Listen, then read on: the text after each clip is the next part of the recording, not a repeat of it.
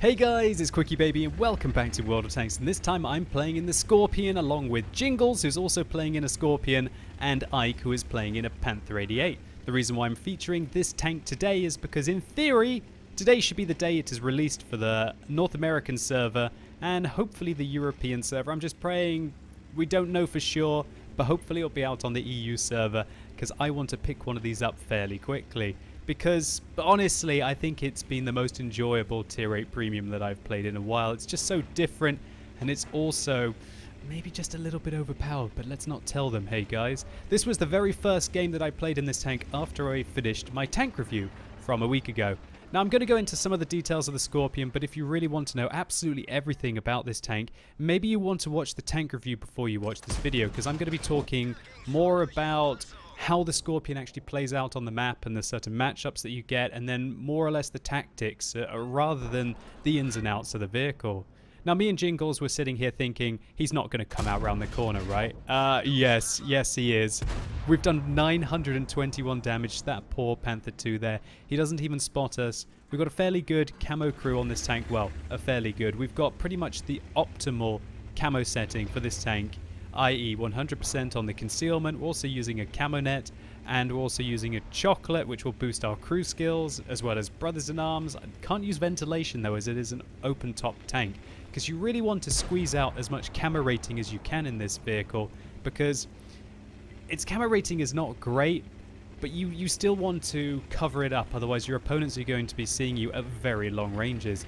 And you'll see quite often during this replay that I managed to sneak extra shots out without getting spotted, so just count them. But the reason why I really love the Skorpion is the alpha damage. Yeah, that's not even a high roll, that's a low roll. 475 damage done to that T-54 Mod 1, and that impact gives our team the courage to push over and to take him out cleanly. Well, you don't really need to give that much encouragement to a Skoda T50, you know, that Tier 9 Czechoslovakian medium tank with a 3-round magazine, or with 100mm in it on its main armament, capable of dishing out, you know, 960 damage within 3.6 seconds. That is a crazy tank. I put a round into the T25-2, this time it was slightly high, 535, and Ike manages to take him down. Now, I'm going to be using the speed of the Skorpion now. I feel like we've got an absolute lemming train. Well, not really a lemming train, well, actually, yeah, now that Jingles and Ike have left the train, I think I can call them a lemming train. They're on their way towards the base, and I just felt like we would have an opportunity to maybe get some nice soft shots in across the south, where hopefully we can help out the Lerva and the Ferdinand, who are going to be boldly defending against a series of probably high-tier tanks who are going to be trying to take on our cap circle. Now, you know, Highway's always a funny old map when this kind of thing happens. One team takes the east, one team takes the west, and then they advance through the north and the south respectively. But when you've got the speed of the Skorpion, and it's amazing how well this ties in with a tank such as the Panther 88. So maybe you're a tank destroyer lover, but you play in your platoons with your friends who are playing vehicles such as the AMX CDC or tanks like that, and you want to still play with them and keep up with them, but you're not really like a medium tank fan. Then I think that the Skorpion could fit in very well in premium tank platoons, if you're not a medium tank lover. So the Skorpion, with its 60 km/h top speed limit, was easily able to get back. You know, not the best power to weight ratio, 17, and the ground resistance is 1.2 on hard, 1.5 on soft, and 1.5 on medium, and 3 on soft, are far from amazing. But I guess it's what you're seeing that really matters. And while you don't get up to that top speed limit of 60 very often, unless you're going down a slight gradient, you do bomb it around at about 45, 55 even, and that is more than enough. One thing you don't want to do in this tank is get hit very often though. 1,150 hit points, that's 150 less than the last time I played this at Gamescom last year, and that doesn't go a long way, especially when you think that other heavily armored, well, other tank destroyers that actually have armor, such as the Ferdinand, now are sitting on 1,500 hit points, hey guys. So this M103 is doing a cracking job here, and with the 0.3 accuracy of the Skorpion, I was really hoping that I could be able to get a shot into the M103 there. or at least into the weak point on top of his tank. But unfortunately, it doesn't look like I quite nailed it. I get tracked, I repair it instantly, and a good thing too, because it looks like an Su-152 or some kind of high explosive tank on the enemy team took a swing at us. And when you've got absolutely no armor, well, to be exact, I think it's got 16mm of frontal turret armor, 30mm of frontal hull armor. That means that all manner of high explosive rounds are going to completely decimate your health. Now, unfortunately, Jingles tried to flank the M103 there, and I felt a little bit bad at the time, because I guess if I'd been able to go in with Jingles there, we would have probably taken out the M103 cleanly, and maybe we would have both survived. My idea, and I probably didn't communicate this at the time, was that I was trying to go over here to get side shots into the M103's turret. I thought I would try and use my mobility to be able to relocate, and also to try and support the tanks towards the north at the same time with this next move. Now we hit the Super Pershing, and then we put in a nice round into the T10. Your shell velocity isn't the best in this tank, 920 meters per second, but again, with that 0.3 accuracy, if you miss, it's generally down to you. 1078 damage done to a top tier heavy tank on the enemy team. That tier 9 heavy tank is certainly not feeling very well. And while your rate of fire is not quite as good as the Borsig, it is good enough to simply just rip apart your opponents. Now, I have no idea why the IS-6 actually stopped there. Maybe it was actually me tracking him that stopped him, but it looked like he might have been stopping to take a shot. Nevertheless, we got him in place now. Let's punish him. One into his side, 460 damage. We're not going to be able to spot him anymore, unfortunately, as the Jagdtiger drops, who I believe was lighting him up for us. But we're going to take another shot anyway. Okay, off with his head. Looks like we ammo-ranked that locked in place IS-6. Great result for us there. We'll have to see how much bonus damage that is at the end of the game, because remember, while this hit log, or should we say the damage counter at the top, is absolutely awesome, it only takes into account damage that you have seen, and we certainly didn't see that. Now I wait for the Panther II to be behind the bush there before I fire. I was hoping that that might give me an extra bit of concealment, or maybe it's just because he's got a very bad crew. But luckily, we don't get spotted. I'm quite surprised about that, because I think I was pretty much about 350, maybe 380 meters away from him. And when you fire, your camera rating gets very bad in this tank. And so I was expecting to get spotted. However, I've made my way into a bush now. We're going to activate our camo net, and we're calling in reinforcements. Ike is on his way. Ike is also quite healthy. He's still got 63% of his health. And right now, this game is neck and neck. I just felt like there was no point in really pushing in along the south. We needed to deal with the north. And when you're playing in tanks like this, which have a very good view range with the setup that I have, and also, while its camo rating is not amazing, as soon as you start to have full concealment on your crew, you're using chocolate, which will boost their crew skills a little bit more, which actually does affect your camo rating, as well as having a camo net, then this tank is actually very proficient, I'd say at the 350 to 450 meter mark. So we definitely spotted that T10 there. A nice round into him, 452 damage. That's the third time we've hit this fellow, 1,530 total, and Ike, as steady and as reliable as ever, manages to finish off the T10. Great result. Now it is 10 kills for each team. We are just shy of 5,000 damage so far.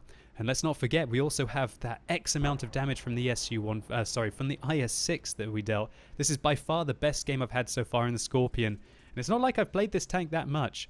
I'd say I've probably played maybe 10 games in it. But this is by far the best game I've been having so far.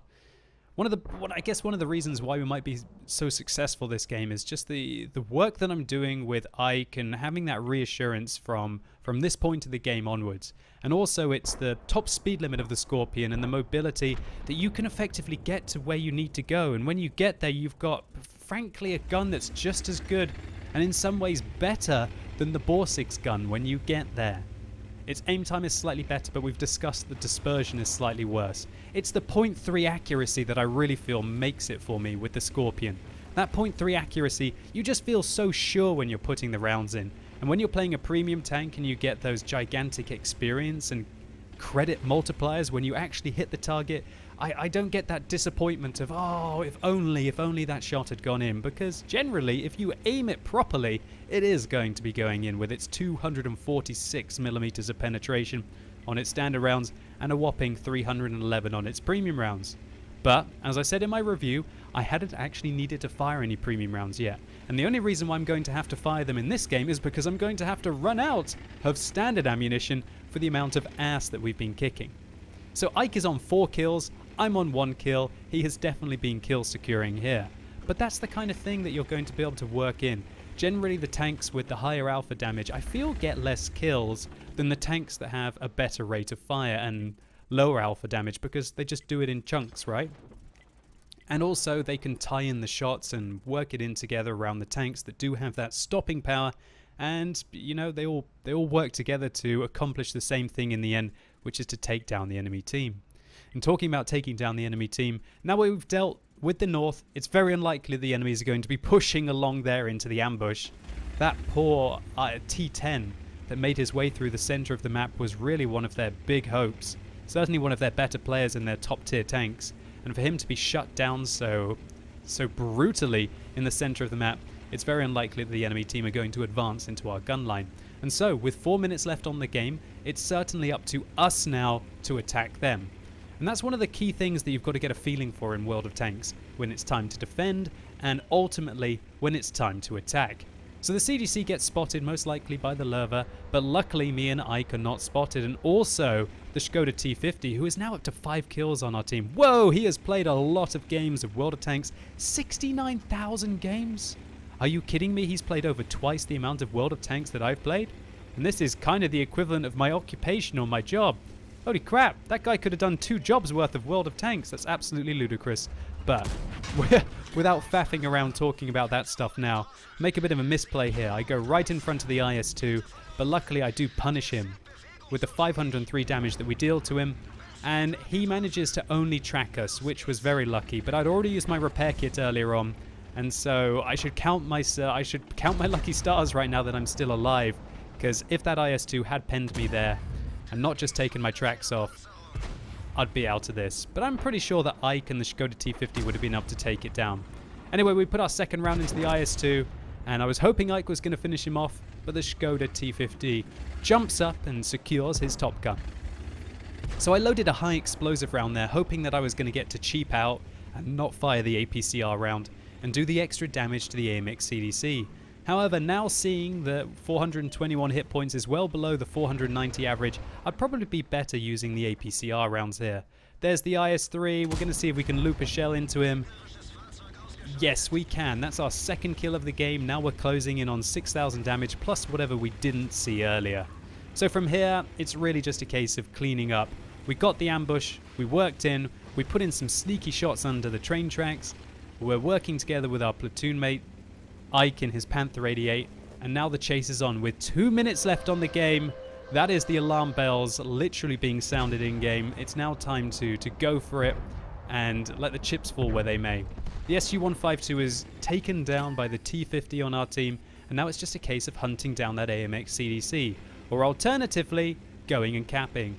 Luckily for us, we've got a Lerva who's in a more westerly position than us, and a Yak Panther. Hopefully they'll be able to spot the AMX CDC if he decides to run, or alternatively, with the coated optics that we have on the Skorpion, we should be able to spot him as we make our way towards the cap circle. There he is, now 1 minute and 20 seconds left on the game. I'm not messing around. Doesn't look like we're going to cap, even though we could cap still.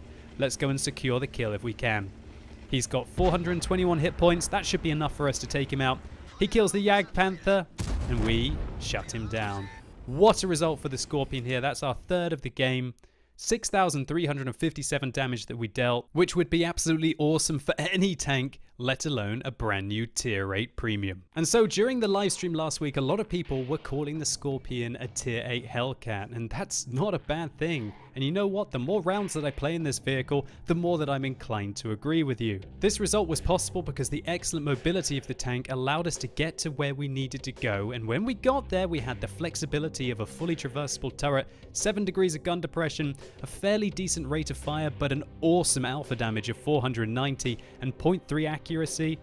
what more can I say? This was one of, if not the biggest round I've ever had in a tier 8 premium tank, and I've played a lot of tier 8 premium tanks. We got a high caliber medal here for the 7,447 damage that we dealt, a Confederate medal for hitting at least 6 enemy tanks that other players destroyed, and also a tank sniper medal for dishing out 5,560 damage from over 300 meters. This was a whopping 1,749 base experience points. That is a gigantic amount of crew training, and we made 183,000 credits. After we take away our ammunition costs, that's 146,000 credits profit. Do you know the only thing that sucks about this round, this tank, and this game is the fact that this wasn't even on my account. God darn it, I really wish this was on mine and I posted a big score like that. But hopefully I'll be able to fix that quickly. I want to pick one of these up ASAP. And I'm really looking forward to seeing what you guys can do in this tank and seeing all of your replays on the Replays website. So hopefully you guys enjoyed this video. If you did, please consider giving it a like. It really helps the channel out. And if you haven't seen it already, then click through up here or use that more info icon in the top right hand corner of your screen to see my full review of the Rheinmetall Skorpion. And let me know in the comments down below, do you have a tier 8 premium? And if you do, what is the highest amount of credits you've ever been able to get in one? And as always, thank you so much for watching. You've been epic, and hopefully I'll see you soon.